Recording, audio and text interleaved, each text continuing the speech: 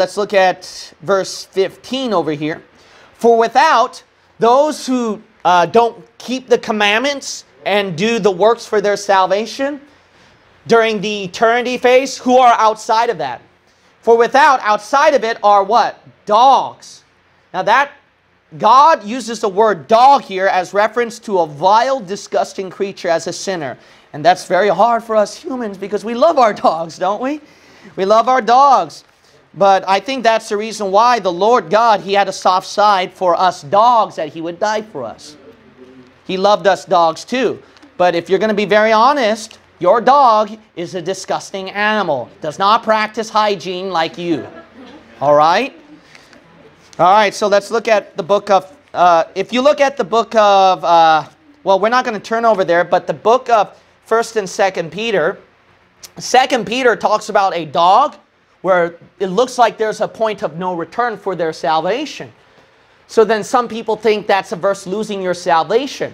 But in reality, that passage where it uses dogs, it matches with Revelation 22. This is what? Tribulation. This is future time period. This is not Christians in the church age. That's what that book is applied to. The book of 2nd Peter, the general epistles. General epistles go from Hebrews all the way to Jude, which includes 2nd Peter. Those books are tribulation epistles, you got to understand. Now they have a double application. They're Schofield rightfully called it Christian Jewish epistles. So you got to understand there's two flavors over there. And I'm not going to explain about double application over here. So I already taught you that in our long time ago Revelation study. But in Revelation, it's impossible to understand when you dismiss a double application, which is tribulation application and Christian church application. Dropping either or application will make you anti-dispensational or hyper-dispensational. Right. All right, anyway, let's go back over here. So verse 15, so we can understand that in a tribulation reference, without our dogs, vile, disgusting creatures, sinners, and sorcerers, people who practice sorcery, witches, and whoremongers, all right, that's a male version of a whore, and murderers, people who do murder, and idolaters, people who worship idols. And look at this, whosoever, that's anybody, loveth and maketh a lie. Who loves and creates a lie. All right, that includes every one of you, amen?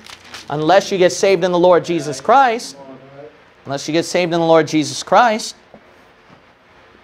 So anyone who says that, oh, I'm not a sinner, you show them that verse. All right, verse 16, I, Jesus, so now Jesus is addressing himself, have sent mine angel to testify unto you these things in the churches. Jesus, so that verse 16 is a good answer to show why there's a back and forth between Jesus and the angel. See that? Jesus and the angel are addressing these topics. That's the idea. So Jesus sent his angel to testify all the things that are spoken in the churches. So notice here that churches should know about that. So that's important. So churches are mentioned here. Churches should know about the book of Revelation. Hyper-dispensationalists, also known as grace churches, these people, all they focus and study is from the book of Romans to Philemon. That's it. But no, Jesus said, no, this is to be read in churches as well. That's important to understand. All right? What does he say to the churches? I am the root and the offspring of David. That's right. Jesus is the root. He's from the genealogical branch, so to speak, from David's seed, bloodline. And the bright and morning star. So that's where we get Venus from. Venus is referring to that bright and morning star. Go to Malachi 4. Malachi 4. So the bright and morning star, Venus, is actually, it should not be Ashtoreth Semiramis. It should actually be Jesus Christ.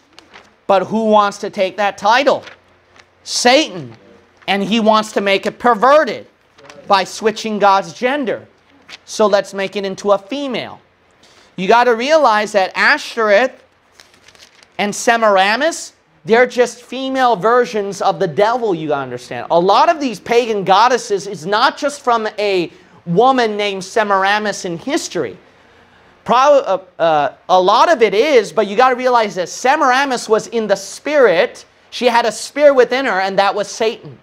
Satan will take male and female versions of God. You got to understand. So Venus is referring to the Lord Jesus Christ. This is a bride and morning star over here. So the bride and morning star over here should be in reference to the Lord Jesus Christ. If you look at the book of Peter, it says, the day star arise in your hearts. Look at Malachi chapter 4. We'll read verse 2.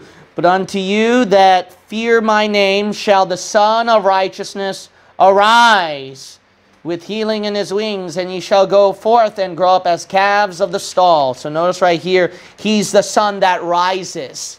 That's why he's the bright and morning star. That's what it is. It's that day star that's arising. Why? Because he should be the first throughout your day. Simple as that. But then Isaiah chapter 14, go over there. Isaiah 14. That's why Satan takes that title for himself. In your NIV. In your ESV, in your NASV, and only a demon-possessed, bald-headed, bearded guy who pretends that he knows so much Greek and Hebrew and pretend he's a doctorate when he's not, and talks all dictionary-wise and intellectual when he's just making up words himself. Gobbledygook, that's what he's basically saying to you. Idiots like that have to be so demon-possessed to justify the title and say that the mistake in Isaiah 14 in our modern versions, no, don't worry about that. Don't worry about it. You're stealing the title of Jesus Christ and giving it to Satan. So let me show you Isaiah 14:12. King James Bible says, the King James Bible, this is Lucifer speaking. How art thou fallen from heaven, O Lucifer, son of the morning, right? All right, so King James Bible says, Lucifer, son of the morning. Modern Bible says, O day star, O morning star. Wait a minute, shouldn't that be Jesus Christ? But then, oh, Satan loves that, so Ashtoreth, Semiramis, me. So tell that Greek scholar of yours that he has the Semiramis Bible. Now go to Revelation 22. All right. Verse 17, let's wrap this up because we want to finish our Revelation studies. Verse 17, and the Spirit and the bride say, come. So notice the Holy Spirit and the bride of Jesus Christ, they invite people to come. Verse 17 is a church age doctrine application. Don't be a hyper-dispensationalist and say this is only tribulation. No, this is verse 16, we see that. It was to be read to churches. Verse 17, this is a church age doctrine here. Anybody today who wants to salvation, invite them to come. Let him that heareth, if you hear this, say come. So this is referring to us then. If we heard the Spirit and the bride say come, it is our part to also say to other people to come. So if verse 17, the Spirit and the bride invites this person who's a lost person here, hey, come, God expects that this lost person who heard the invitation to tell their lost people to come. Who's an example? John chapter 4, the woman, the Samaritan woman. And by the way, what did Jesus invite her to? What? Drink. Yeah. And this is the verse here. Come, let him that is athirst come, and whosoever will, let him take the water of life freely. See that? Matches with John 4 to a T. Church age doctrine right there. So, how is this biblical too? Is Acts 16:31. Believe on the Lord Jesus Christ and thou shalt be saved. Period? No. And thy house. They expect that person, that lost sinner, to invite their lost friends to salvation too. All right then. Now, notice over here that the middle of verse 17, let him that is athirst, if anyone is thirsty, come. And whosoever will. Did you read that? Yeah. So everyone has a free will give me a verse that says free will, says some dumb Calvinist. And you read verse 17. Whosoever will, let him take the water of life, what? Freely. If you have a free will, you drink it. The only person who wants you to rot and die of thirst like them is a deadhead Calvinist. Now, do you know why I kick really hard on these modern version scholars, these Calvinists? They're combined together. These people act like intellectual scholars when they didn't even graduate from prestigious universities. It's in any seminary that probably any young person over here can apply for. And these people belittle Christians who love their King James Bible, who believe in a perfect Word of God, and they said, no, you're wrong because I know Greek and Hebrew more than you, and they talk down on you. These kind of wicked people should be kicked. That includes Apologia Studios by Jeff Durbin, and that is James White with his Alpha and Omega Ministries, and this includes R.C. Sproul, John MacArthur, John Piper, and all these intellectuals, and Paul Washer. These guys are people who deceive people's souls thinking that modern versions are okay, and then they adhere to some form of Calvinism. These people, you got to watch out for them. GotQuestions.org, Calvinist. CARM, Answers to Christians, Calvinist. Calvinists are taking over the Bible Question platform and online. They're taking all over online. You got to watch out for these guys. They're taking over YouTube, Google, the internet. These guys have over 500,000 subscribers. Some of you who got shocked hearing that just now, or onliners who are shocked hearing that now you know. Amen. You know why you need to know that? Because then you're going to follow in blind deception through these teachers. They think modern Bible versions are okay, and they think that Calvinism is okay. No, that's heresy in the Word of God. God believes that you have a free will and you have the free choice to reject or to receive His Son. All right, so let him take the water of life freely. So drink it. Anyone who will, drink. Verse 18 and 19, watch out. For I testify unto every man that heareth the words of the prophecy of this book. God says, I'm testifying to anyone who hears anything that is said in this book, the prophecy of this book, the book of His prophecy, right? If you hear this word, if any man shall add unto these things, if you're going to add to those words, God shall add unto him the plagues that are written in this book. So God's going to give you the plagues. But it becomes worse. Verse 19. And if any man shall take away from the words of the book of this prophecy, anything from the words of the book of this prophecy here, if you take it out, then God says God shall take away His part out of the book of life. God's going to take out your name out of the book of life and out of the holy city. Gets you out of the holy city and from the things which are written in this book. Any of the beautiful things that He wrote in this book that He invites you, He takes you out of there. Now the problem is that there are some people who think that this is a verse that proves that Christians can lose their salvation. No, there is nothing that can make you lose your salvation. Did you forget the context at verse 14? The holy, okay, so then here are some clues here. Verse 19 says out of the holy city, right? Verse 14, we know that's for tribulation application, correct? Verse 14, Revelation 22:14. Blessed are they that do His commandment. It's for people over here, right? Notice over here that, that the city, verse 14, the gates of the city is mentioned here. So that matches with Revelation 22:19 there. See that? Look at chapter 22, verse 18. Plagues that are what? Written in this book. I don't see the 7 sealed judgments on James White bald head yet, although there's plenty of space over there. Not on his shiny bald head. You know why it's not over there? Because this is a tribulation application. See that? So don't let these 2 verses scare you away from your salvation. These 2 verses are applicable during a tribulation timeline over there. You got to understand. A tribulation timeline.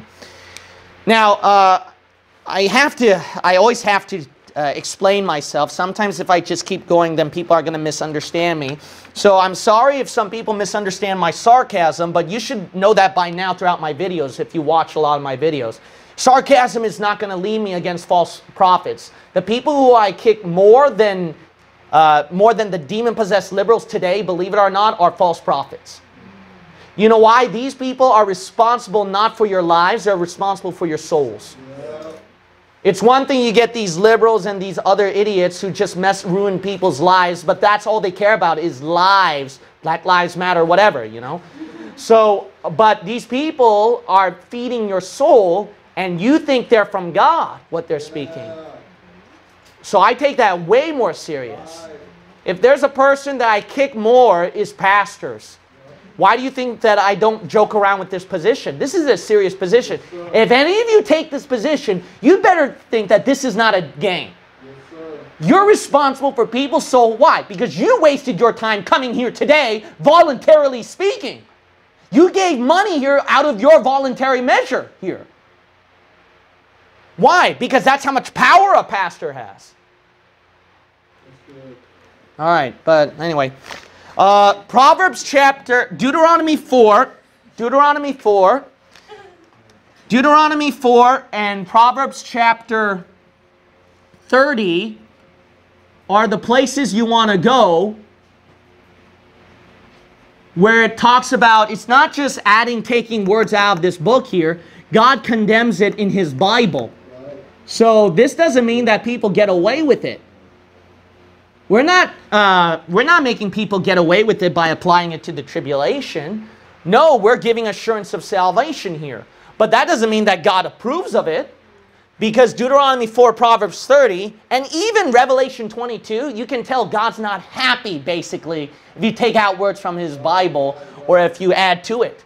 Now, James White, the reason why I'm bringing him up again is that he's brought up the criticism that Revelation 22 was just about the book of Revelation. It's not about the Bible. So when we scholars take out words from the King James Bible or add to the King James Bible, it doesn't apply to us.